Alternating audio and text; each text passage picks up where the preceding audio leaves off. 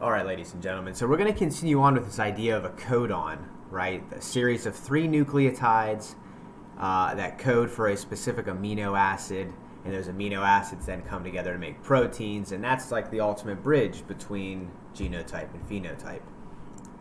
So each codon, like I just said, does call for a specific, let's get all this stuff in here first, amino acid. But when you have many amino acids that are linked together, that's when a protein is made. Now, a few codons don't call for any amino acids.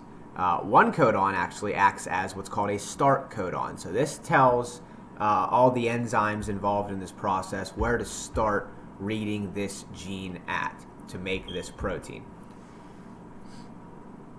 Then there are 3 other codons that are actually stop codons, which do just what they sound like they do. They stop this process of reading the gene to make the protein. Now, a gene on a chromosome is many, many codons long, right? Many series of 3s, okay? Because a codon is a series of 3 nucleotides.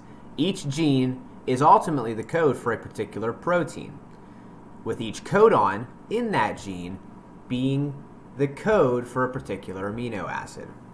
So genes provide the instructions for making specific proteins, but a gene does not build the protein directly. The bridge between DNA and protein synthesis is actually RNA, okay? RNA.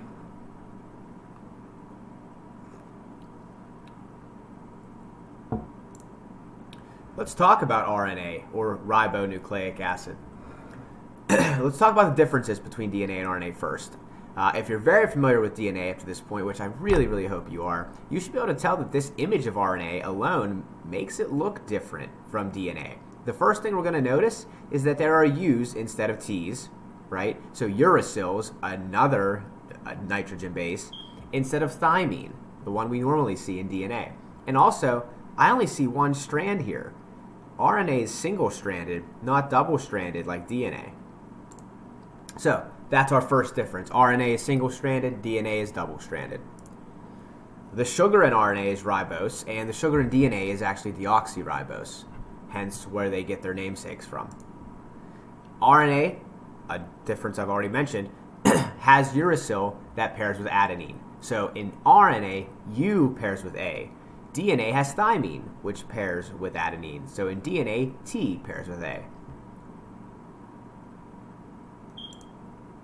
Now, what does this RNA stuff do? What is it all about? How is it really the bridge between DNA and making a protein?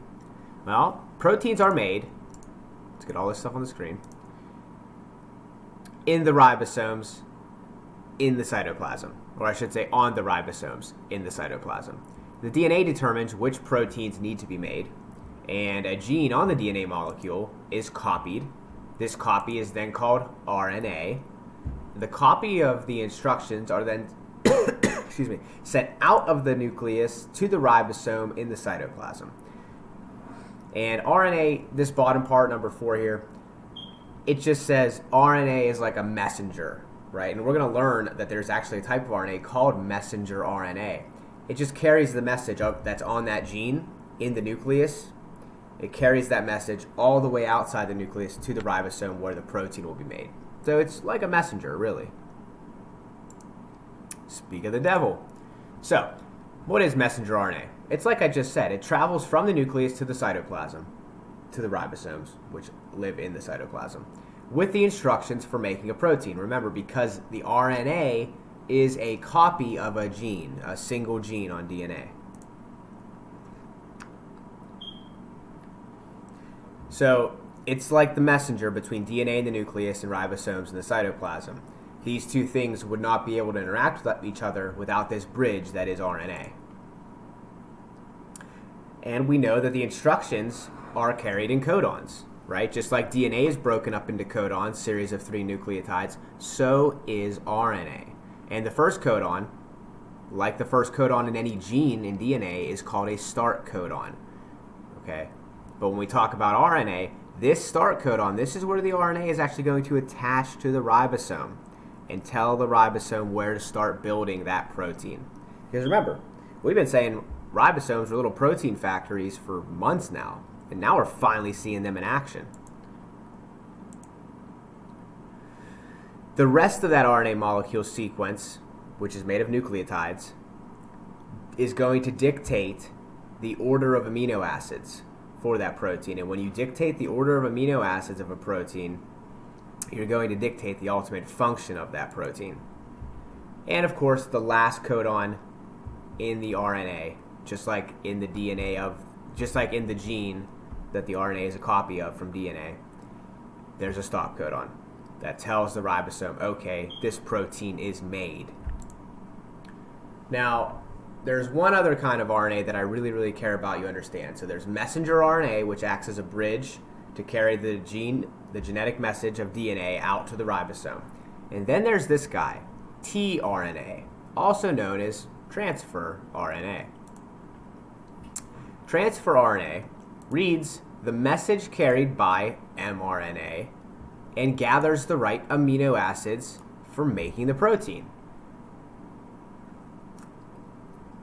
You have to think of it like the amino acids are kind of free floating around in the cytoplasm, and once this guy, tRNA, which there are many of them, once they read a specific codon on mRNA, they're going to go and get the amino acid that that codon codes for.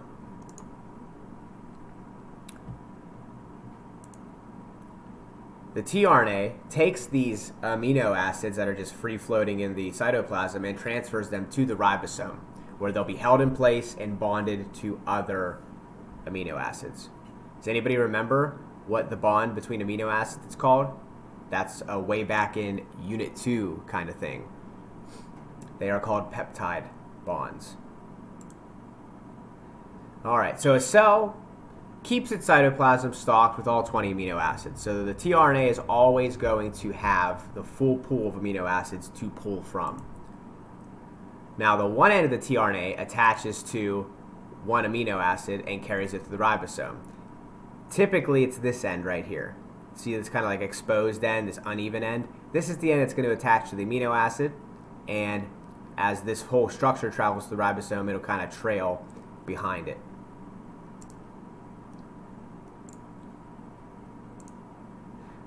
Okay, and then there's this type of RNA. This one I don't care as much about, that you really have it at the forefront of your mind, like mRNA and tRNA.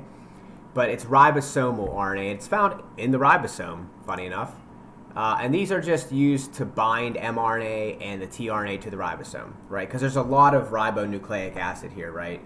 And all ribosomal RNA does is when mRNA gets there, it holds it in place. When the tRNAs get there, ribosomal RNA holds it in place. And this is really what allows protein synthesis to occur so consistently, right? The holding together of these different types of RNA at the ribosome.